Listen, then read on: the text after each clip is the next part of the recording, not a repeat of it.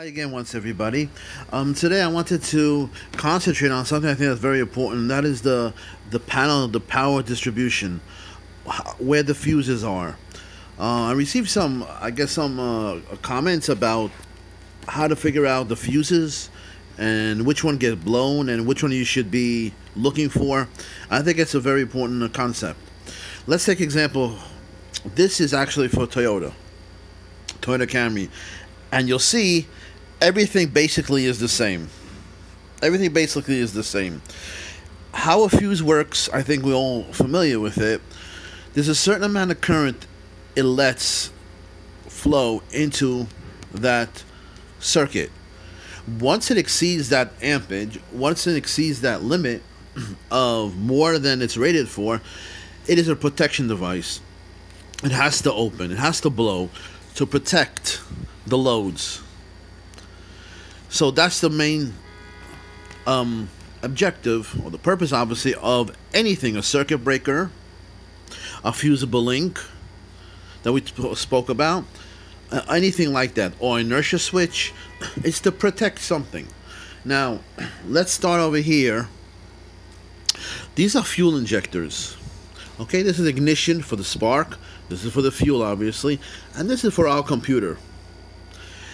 Here, over here, is something called for the evap system. Okay, obviously that's when you have fuel. What you create from that, the byproduct of that, is vapor. So we don't want vapor into the atmosphere, into the ozone layer, so we put it into a separate, let's say, container, the canister, charcoal canister, to put everything in there. So besides that, over here we have, let's say, instrument panel cluster and the body control module, which is another module. It's a very important module which communicates to this one over here, the powertrain control module. He's the boss, but he sometimes communicates to the boss what's going on. So they're communicating back and forth. He sends him an email, he sends him an email. So instrument cluster is the dashboard, the lights. So let's say we have a problem, and this is why I started with this in the first place. Let's say we have a problem, okay, and it actually was a true problem. Now let's say we come over here. Let's say our turn signals don't work. We put on the hazard lights, they don't work. Now, some of the people, I should say many, but many people will go. They'll go through all the fuses, checking all the fuses. How long will that take? 15-20 minutes. Why? Because there's not only fuses under the hood, there's also fuses by the dashboard. When you open up the door, there's a panel usually.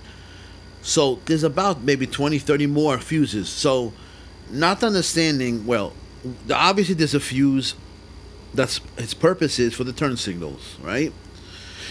Now, if you take out the wiring diagram, and this is a block diagram. This is not the component level, where the components are. This is a rough system. That's why you should start off with this one, and then work your way. As you advance yourself with schematics, you should advance yourself later on. Then you go to something like this, which is the actual schematic of the fuses, of the fusible links, of the relays. So gradually work your way up as you feel comfortable. So anyway, we always start off and say, okay, like we said, we know we have a problem, right? Where's the fuse? We think it's the fuse, right? So starting over here, let's just go through the systems very quickly, and then you'll see the point that I'm trying to convey. Okay, we know we have a battery, obviously. We know we have a big fuse over here, 175 amps. Okay, if we come over this way, California only, and this is an air injection system for California. We're not dealing with California because we're not in the state of California. That means we forget about this route over here, this circuit. But we do come down here. We do see a big fuse. As you can see over here, we came down here to the red wire. Going again to the red wire, we come to this underhood fuse block. All this dotted area denotes this is the part of all this fuses are in a fuse panel over here. under the hood, like we just said. So we come to a red wire. We come to a fuse. That's a biggie. Ignition A. That's its identification, let's say. And fuse is 40 amps, a biggie. 40 amps is a lot. 50 amps is a lot. 30 amps is a lot. 10 amps, but 7.5 amp is not a lot for radio circuits or things like that. But we know we're dealing with something with a lot of current when you see 40 amps. 30 amps for the blower motor, the fan motor they call it. So red wire, we come out here, right? And then we come out here into B11, the terminal, the connector over here, which is a red wire. And I was asked in a comment why I use the camera moving around. Well, because I have to show the viewers, right, the terminal, the connectors. And if I hold it like this, are you going to see that connector? Are you going to see that number that I'm referring to? Are you going to be able to read that? You're not going to be able to read that because many people use the schematics, believe it or not, as a reference when they go out there to try to troubleshoot on their own. And they tell me, I can't even read that. Well, if you can't read that, that's because I have to try to focus in on it. Yes, the camera is moving, but that's part of it. That has, that's just part of it. So, as you see over here, B11, that's the term of the connector. You see this connector? The symbol? And then we go to red wire, but a different terminal, obviously. So current is flowing through this big fuse over here. There's 12 volts over here. There's 12 volts over here. We see over here a little triangle with a D in it. That means this part of the schematic is continued somewhere else. If we want to find where this goes to ignition C fuse, we have to find also the other triangle with a D in it. That's where it's continued. Nevertheless, we still continue in this path. We come to the ignition switch. This block diagram with the ignition switch. We come to B1. B1 is the connector, and then we come to the terminal. Come to the red wire, still red. Which position are we in right now? We have to be in the start position to allow current through all these fuses. Okay, all these fuses so far. So in the start position, how much voltage should we have here? Let's start from the beginning. 12 volts here, 12 volts here. After the fuse, how much? 12. Why? Just a simple jumper, right? We shouldn't lose any voltage. How about from this terminal to this terminal? How much voltage should we have over here? 12 volts here, we should have 12 volts over here. Why should we have the same voltage? Why? And why should we have the same voltage over here? So you're telling me, in other words, from this pink wire to this terminal over here, we should have the same voltage. Why is that? Because it's just a wire. We shouldn't lose any voltage. If we lose voltage, if we have 12 volts here and we have 10 volts here, there's a problem between here and here. We should not lose anything. So 12 volts here and 12 volts over here.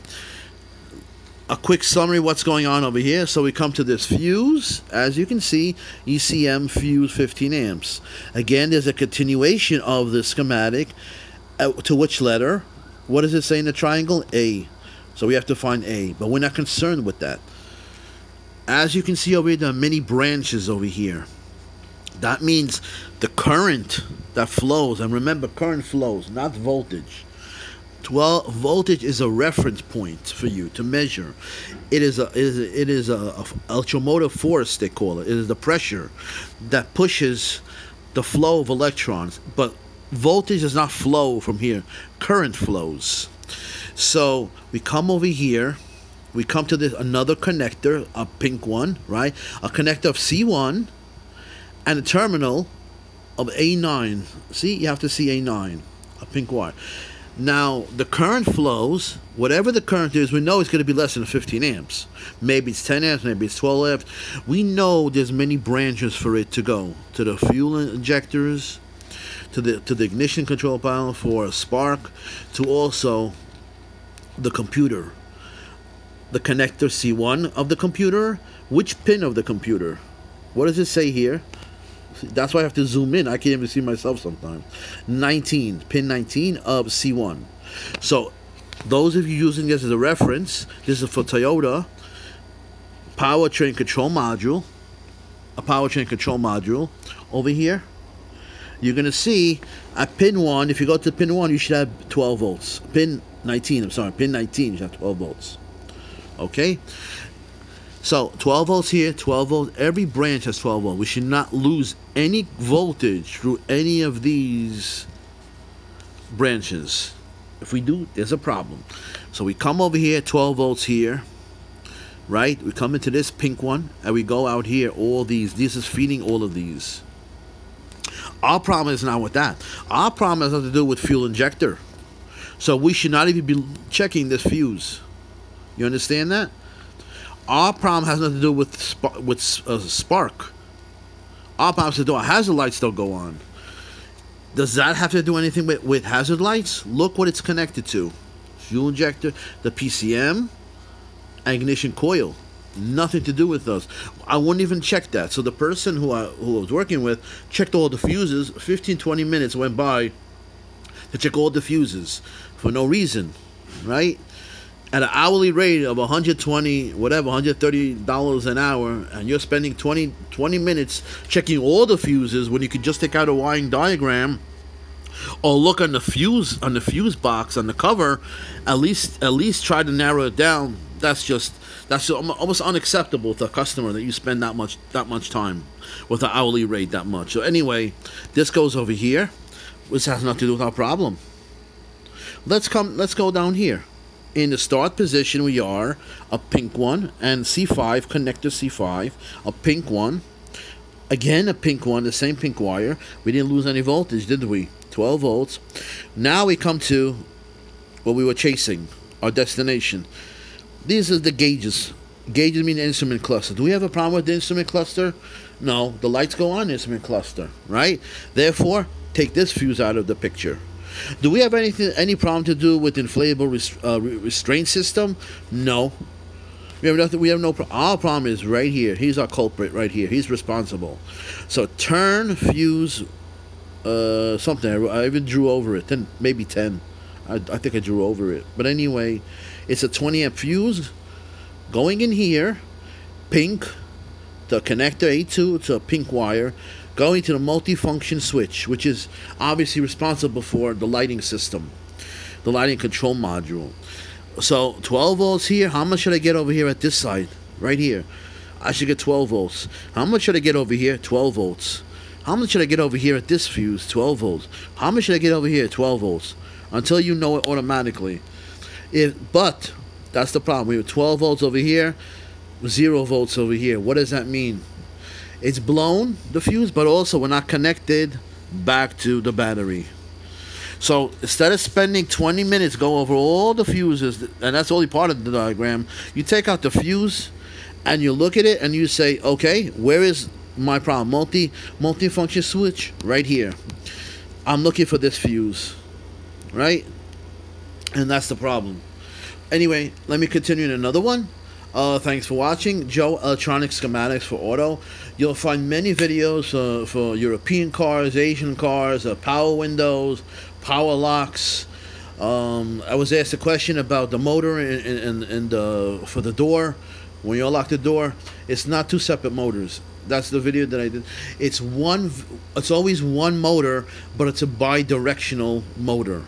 So depending on the polarity, let's say of the battery, let's say a motor can go clockwise and the same motor can go counterclockwise. So you're using the same motor. We don't want to use too many parts.